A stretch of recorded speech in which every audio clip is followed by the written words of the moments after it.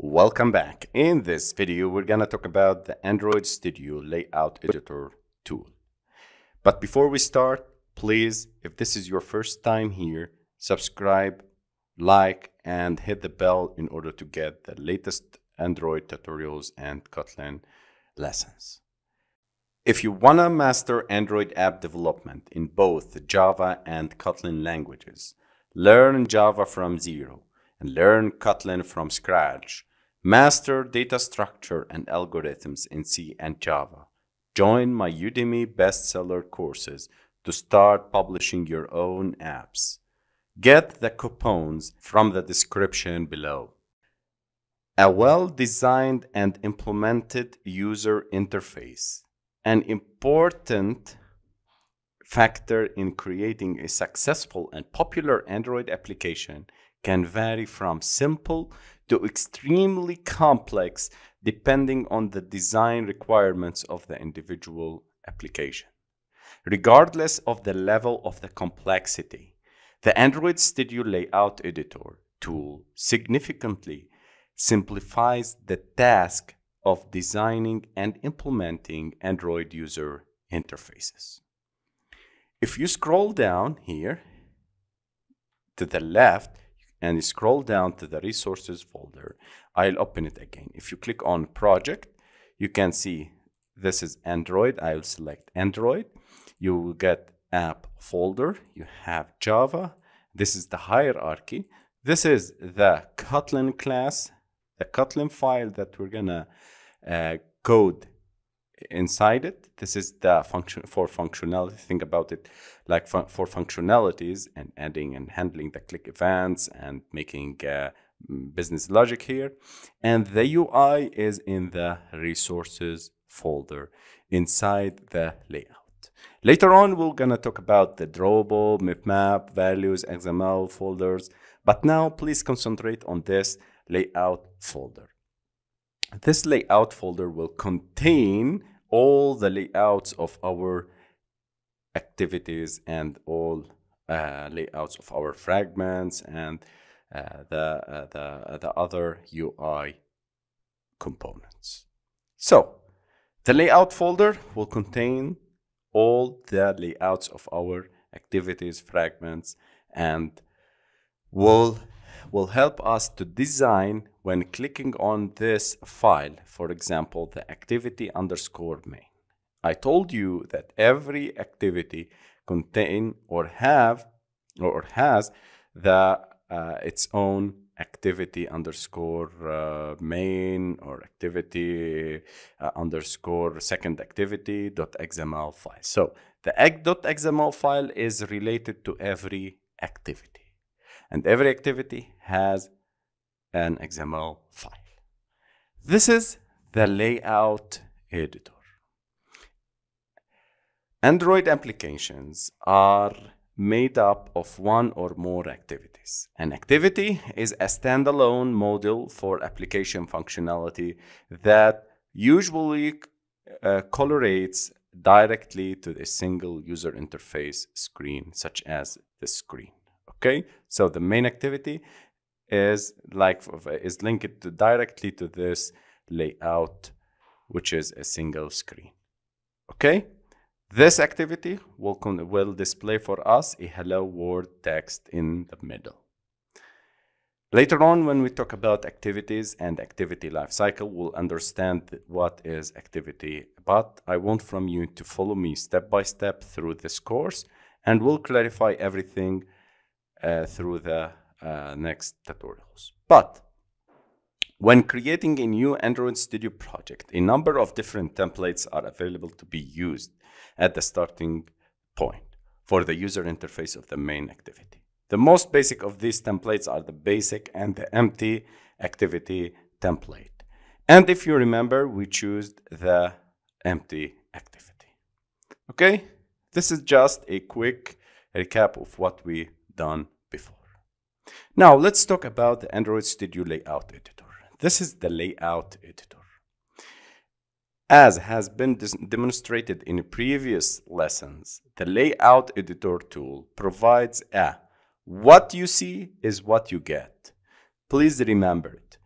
what you see is what you get. If we look at this screen, we have this text here in the middle. If we run our application on the emulator or on the physical device, we will get this screen. So what you see is what you get. This is the what you see, what you get environment in which views can be selected from a palette and then placed into a canvas representing the display on an Android device. You can see here the palette. You can choose these views, the containers, the layouts, the widgets, the buttons, text, common, and so on. And we'll use it much more in our activities and our course. So please notice this.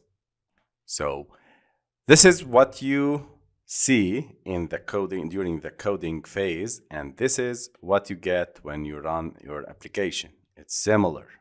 So this is the power of using the Android Studio Layout Editor. Once a view has been placed on the canvas, it can be moved, deleted, or resized, subject to constraint of the parent view, of course, and according to what layout it is included in. Further, a wide variety of properties related to the selected view may be modified using the Attributes tool window. So let me drag another text from here, from the palette. If I drag it, click on the left mouse, and you can see there is a text view here. And if I click on this to infer the constraints, since I'm using a constraint layout, here in our project, we can see these are the constraints. So if I run the program now here, or before I click on it, I can go to the Attributes panel here. So click on Attributes, and if you scroll down to here, to the text, I'll say, welcome to our course. Click enter, then you can see that it is changed. Let's run now. And you can see that our application is not responding. I need to change its layout, its ID to text view number 1. So let's run again. And here we go. This is the other text. So we have two texts. Also, you can drag and drop the other views like buttons, image views, recycler view, text, edit text, widgets, layouts, containers, and others. So this is the power of using the Android Studio Layout Editor. You can drag and drop widgets, you can place them, add the constraints, and this is the power of using the constraint layout. And we'll talk about constraint layout later on the next videos on this course.